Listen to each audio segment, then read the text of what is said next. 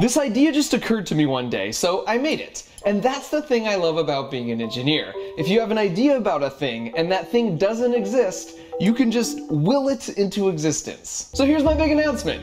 I have been secretly working for nearly a year to create a month-long course that will teach you to use engineering and science to bring your own creative ideas to life. That sounds awesome. Just shut up already. Take my money. There I was, watching a Mark Rober video, and he announces his creative engineering class. You know who Mark Rober is, right? Maybe you don't know the name, but I bet you've seen one of his videos. One of his most popular videos is his glitter bomb video where he gets back at the porch pirates for stealing his packages.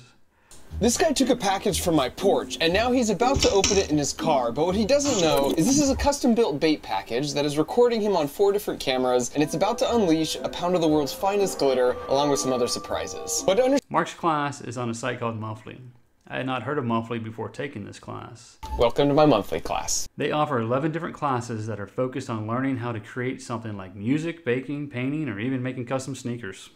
They seem to all follow the same format or structure, which supports Monthly's idea of creating something worth sharing, with the goal of each class to learn how to create that something. For Mark's class, this something was a mechanical or electrical engineered project. Think a catapult that launches M&Ms, or a robot that makes art. Mark broke his class into 3 sections: mechanical engineering, electrical engineering, and advanced engineering and storytelling. Each section contains 5 to 6 videos for about 5 hours of instructions from Mark. He covers the engineering design process with a strong emphasis on brainstorm, research, prototype, final build. He repeats that lots of times. I did enjoy watching these videos and seeing how Mark tackles a project. I found his process very familiar to how I've approached developing software my whole professional career. So it was a good reinforcement to the process, but I can't say it taught me anything new. Another concept that seems to be a big part of the monthly structure is peer groups. When the class starts, they group you of 20 or so other people to form your peer group. When monthly states share your progress and receive personalized feedback, they are talking about these peer groups and their feedback. Don't assume that the feedback is coming from the instructor, at least not for Mark's class. Maybe the other classes are smaller and the instructors can have more interaction with their students. In Mark's class, we would receive a notification anytime Mark commented on someone's project. For the first few days, this was very motivating, as it would build your hopes he would also comment on your project at some point. But as class went on, and as I learned that there were over 5,000 students in the class, those hopes faded. Looking back now that the class is over, I can see that Mark commented 82 times total. 28 of those were done on the first day. He made another 37 comments on the first project. Then this dropped to only 11 comments for the second class project, and finally just 7 comments on the final project. Not sure if it is fair to assume that Mark lost interest with the class over time or not. I do think it is fair to say that it was not a realistic expectation to think you would interact with Mark when there were that many people in the class. And Monthly does try and set the expectation in their materials that you will not interact with Mark. So I don't fault them here. But again, the price of the class is such that you have high hopes of interacting with Mark. I think this might be one of the areas that Monthly could improve on to add more value for what they charge for the class. I get that Monthly is pricing their class based on the popularity of the instructor, but you get access to a lot more classes for less money on, say, a site like Skillshare. And it's not like you're getting personal interaction with Monthly instructors. So for this price, I would still expect some kind of group moderator provided by Monthly that provides some kind of feedback, or at least encourages the peer group to be more interactive. My peer group had 23 people. Just a little over half of them didn't seem to do anything in the group other than watch the videos, as you can see each person's activity on their feed.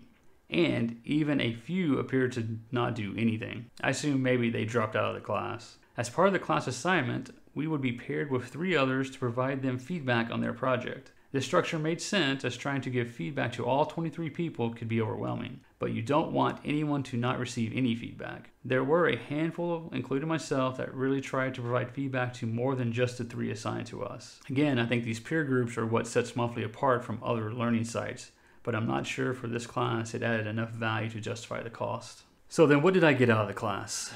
I did enjoy Mark's videos and seeing him build stuff. There are a few tips I picked up that I can use in my projects. I really enjoyed his video on using CAD software. I've been using Fusion 360 myself for a couple years for creating parts to cut on my CNC, and now also to create parts for my 3D printer. And his video taught me some new things that I've already started using. I enjoyed his video on how he edits his YouTube videos. His suggestions make sense, but I still need to figure out my own style for my videos and then see what of his style I can apply. I created just one project for the class and not the 3 like the course calls for. Main reason for this was that I just didn't come up with any good project ideas for the first section, and I didn't have enough time to build the project I wanted to for the 3rd section. But I did build something pretty awesome for the electrical engineering section. I created this magical Alexa Spotify CD box thing.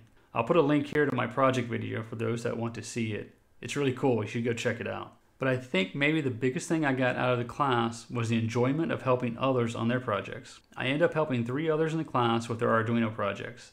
They had asked the group for some help, and I was able to create some videos and write some sample programs to help them move forward on their projects. Receiving their appreciation for the help felt great. And even having a mom of one of the kids in the class tell me how much she appreciated the positive, encouraging comments I was leaving for her kid made me feel really good. Being able to help someone else find enjoyment in a hobby that I've enjoyed for most of my life was really rewarding. So was the class worth taking? Yes. Did I get my money's worth out of it? Maybe. Did I regret taking the class? No. Do I recommend others take the class? Yes, as long as you go into it with the right expectations. And you've already got some experience building things and using Arduinos. Because this is definitely not a beginner's class I would start with. Well, if you watched the video this far, thanks. I will leave a link below to all the videos that I created and posted into my peer group, just for those who want to give a better idea of what the class was like. If you like making things, or just watching others make stuff in their shop, check out some of my other videos and consider subscribing. Every time someone subscribes to my channel, I get to annoy my family with subscriber count updates. Appreciate you watching my video. Now you go make something. Others build stuff in their shop. Why can I not memorize this thing?